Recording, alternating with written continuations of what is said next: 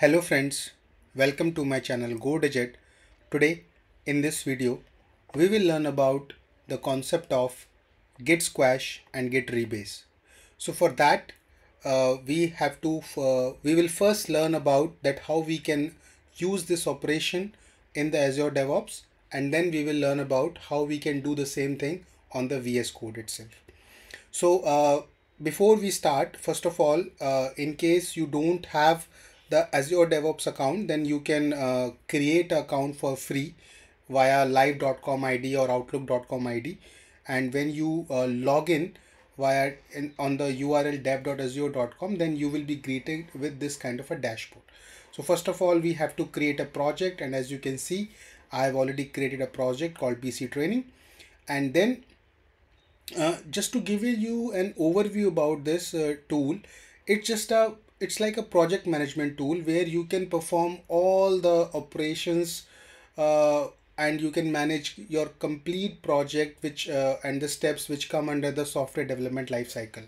So if I say, it's not only limited to a source control management system, but it covers everything, right from if you want to manage your requirement, design, code, testing, deployment, every sort of operation you can manage from here. You can manage the timeline, you can manage your resources, and everything of which is come under the project development, you can manage this thing from here.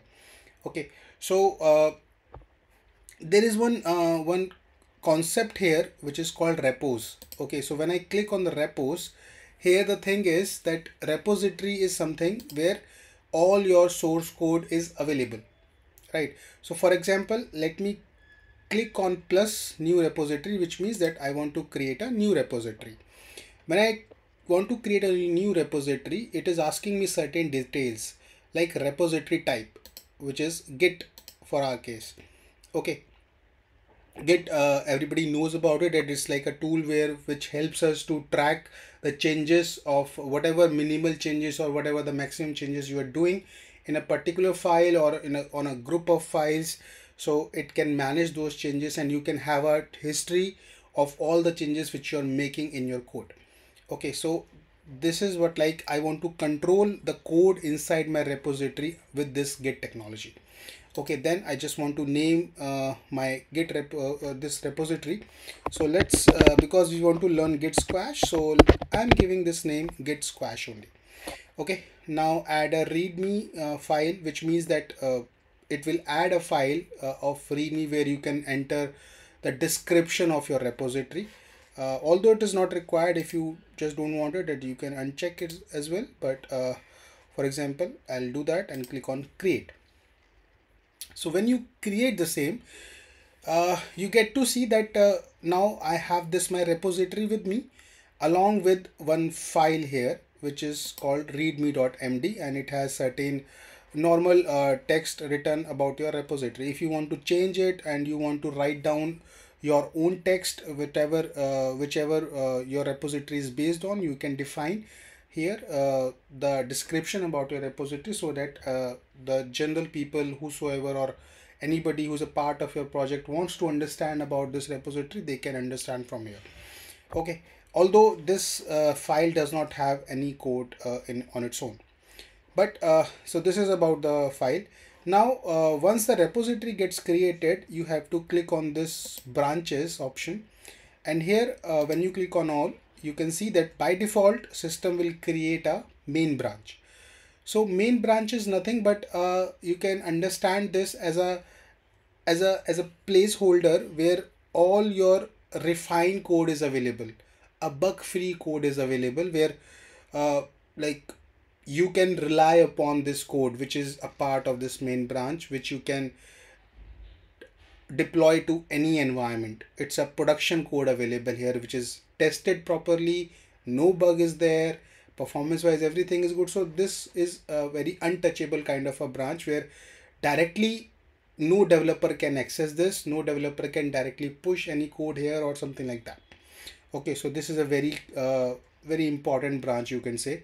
And if I click here, you can see that all the code, all the files, all the code which is a part of this is a very kind of a bug free code here. Okay, so this is my main branch. Now, as I said that it's a very important branch and no developer can directly access it. So let's say now I want to do something. I want to write my part, okay, my code I want to write. So to do that, we do not have to directly work here, but we can create a new branch. So what I can do, I can click on the new branch, and then now it is asking me that what will be the name of my branch. So let's say I can write down develop. Okay, so when I write down develop, it is asking me that based on main. Right now, my repository have only one branch, so that is why I don't have any other option to select the other branches, but I can select on main. Okay, so that means whatever code inside the main is there, it will come automatically to my develop branch as well. Okay. Mm, you can link any particular work item if you want to. Right now I will not take you to this work item part, so let's skip that part. It is not mandatory although. So let me click on create. So now if I click on branches, you can see I have two branches, main and develop, and you can see that two tags are here, default and compare. That main is my default branch, and now if you see this column behind and ahead, so this 00 means that my develop branch is neither behind of my default branch and nor ahead of my main branch. So that means whatever code inside of the main branch is also available in the develop branch. Okay, and if I show you here, if I click on main, you can see the history. It has only one commit available, which means that only one code is pushed inside this branch. And if I click on develop, you will find the same thing, that only one commit is pushed inside this branch. Okay, so both are same currently. Now let's add something inside the develop branch. Okay, for example, I add one new file in my develop branch, right? The file name is let's say test file, right? You can name it anything, whatever you want to, because I just want to tell you the concept of the Git Squash. Okay, so I don't want to push any AL code here, just to we will create a text file only, and through that concept we will learn in a very simplified manner the concept of Squash and rebase. Okay, so now you can see that that one file is there which is currently blank. So what I can do here is that let me write something. For example, 1 plus 1 is equals to, let's say, 3. Okay, although we know it is wrong, but let's say I'm telling you from the code example that I'm writing one code which I'm feeling will work. This is my first scenario. Let's say my scenario number 1, addition. So this is the code which you want to write. This is the scenario which you want to write, and currently this is the code which you have written, which you feel that it will work. Okay, but we know it will not work. So let's say now I have write down my code in this file, and let me click on commit. So what I can do, I can give the message of my commit, that what code I am pushing. So let's say this is my first commit. Okay, and the branch name is develop, which means that I am pushing this code in my develop branch. So click on commit, and now if you click on branch, you can see that your develop branch is one ahead of main. That means this is something, there is something in the develop which is not a part of the main. And if you click on this one, you will see that this one is the first commit which we just pushed. Okay, and if I go back and if I click on develop and go to history, you can see that now the graph is increased to one more point in a linear way, and it is showing me as a first commit. So develop branch is having one commit which has the readme file, and the second commit which has my test file, but my main does not have so. right? It has only one dot. So now again go back to the develop, and what I can do, I can click on test again, and this time because this code is wrong, so definitely it will fail in the testing part. So I can now change the code, and let's say this time I'm writing 4. Okay, and let me click on commit again and write down second commit. Click on commit, and now the same thing will happen, that you can see that now I have two commits, first commit and the second commit in my develop branch against this file. So two commits are there. But since I know that the code is wrong, so it will definitely fail again in the testing part. And now I realize that, okay, the correct answer is 2. So this is my right code, which will work if I compile it or if I test it.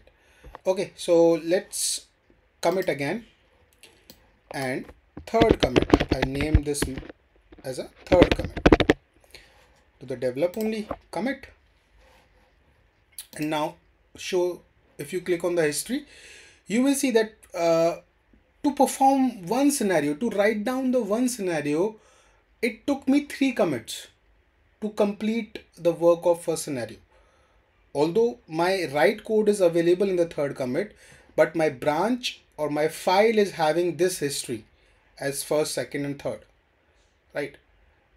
And I know that these two commits are useless. Basically, there is not a right code is available here. So there is no point of taking these two commits as well forward to my main branch. As I told you that our main thing is that once my code is done, which is completely bug free and tested, it is our responsibility that that code should be a part of the main branch, right? So now the question is that we have to move these 3 commits, which are now, because develop is 3 ahead of my main, so we have to push these 3 changes to my main branch.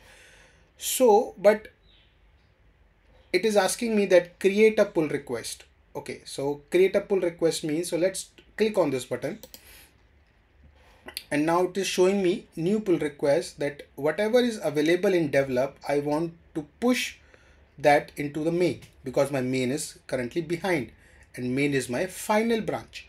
So it is showing me that file is only one. Okay, file is one only, but it has, which has the final code written, but it has 3 commits, first commit, second commit, and third commit. Okay, so now if let's say I write down scenario 1 code,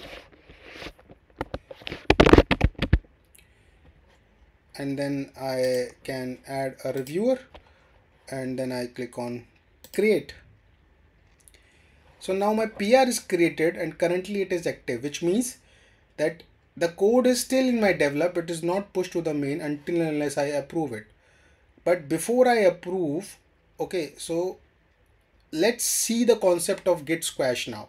So if you click on complete, here you can see this option called merge type. So here you will find certain types of merging. Merging means that we want to merge my code from the develop to the main. So it has this option called merge, first option, which is no fast forward, like it will maintain a non-linear history. Okay, so whatever commits, the 3 commits in my develop, it will get pushed to my main, and it will add one extra commit of merge, and that is how the merge commit will work. Rebase just simply means that it will just simply put all the 3 commits of my develop branch to my main branch as it is and create a linear history, right? But my requirement is that I don't want to push all those all the 3 commits to my main, but I want to push only the last commit, because I know the first and second commit are useless basically. So for that, I can use this merge type called squash, which means that it will consolidate. Okay, it will like consolidate my 3 commits into one and push only one commit to my main, so that my main branch will always be a very cleaner, right? Very, very clean, that it does not have any useless commit inside it. Okay, so I will use this squash commit, and then now it is asking me or giving me a warning as well that deleting the source branch when squashing is recommended. My source branch is develop and it is recommended, although if you don't want to delete your develop branch, then that's perfectly fine. But if you are using squash, then it is recommended. I will show you, although we can delete by checking this delete develop after merging. See, the warning is gone, but if you don't do, then also system will not give you any error. Now the thing is, customize the merge commit message. Okay, so I can give the message, the name of my commit message, which I want to push to my main. Final commit of scenario 1. Okay, and then click on complete merge, and then just you can see that it is done, completed. Okay, now if I want to delete my source branch, I can delete, so but just I want to show you something. Go to the branch, and now if you click on main and if you click on history, you will see that I have only one commit, final commit of scenario 1. And if you click on this to know what is the change, so you can see that two changes are done, first line and second line. The 2 lines of code you have added, this complete test file is added. So that's the final code is reached to my main, and without any those two useless commits. So very cleaner history I'm maintaining in my main. And if you see the branch, and you can still see that now develop is showing 1 behind, although if you click on 1, it is showing me that final commit of source scenario 1, which is, although in reality it is not. That is why system was saying that if you use squash commit, you have to delete the source branch. Okay, because now it is giving only confusions. If you see this 3, all these 3 commits are already reached to my main, but with a different message. Okay, and all the code is there. So what I can do, I can go to the pull request, completed one, and if I see this, and if I want to delete the source branch, I can delete. So, and this is how we can basically can understand that my main gets only one commit, and this is how we consolidated our three useless commits or 2 useless commits into one. So that is the power of the Git Squash, right? And we can do directly in the Azure DevOps itself. Okay, so this is the part 1 of the video. As I told you, we will learn about this Git Squash concept via VS Code also, where let's say I don't want to delete the develop branch, I just want to clean the history, commit history of my develop branch itself as well, right? So we can do so. How we can do so via VS Code, we will learn in the second part of the video. So till then, if you like this video, I request you to please hit the like button and please subscribe to my channel. Thank you so much for watching this video.